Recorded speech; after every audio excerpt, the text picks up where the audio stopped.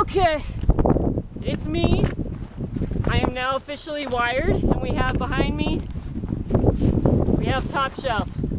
I hope you can see him. We decided to take a video because we woke up to go up to the side of this mountain in the middle of the desert. Apparently, there can be ice and wind, and it can be 30 degrees.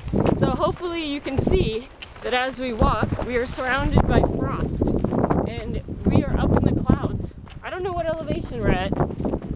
Probably around like 5,000 would be my guess.